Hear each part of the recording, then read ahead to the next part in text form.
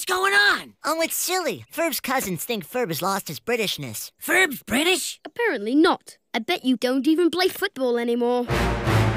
You dweeb, that's a soccer ball. This is a football. Actually, there's no one who loves soccer more than my brother Ferb. Ferb got all of us into playing, and we've gotten pretty good if I do say so myself. But Ferb, he's the real master. Yeah, I once saw Ferb play an entire game of soccer using a pumpkin, and he didn't even break it. To this day, his motivation for doing so remains shrouded in mystery. Well, if you're all such cracking footballers, then we challenge you and your friends to a football match. So, what do you say? Playground rules? How about football X7 rules? Football X7? That's only theoretical. Only for another couple of hours, because I know what we're gonna do today. Hey, maybe Perry wants to be on our team. Who's Perry?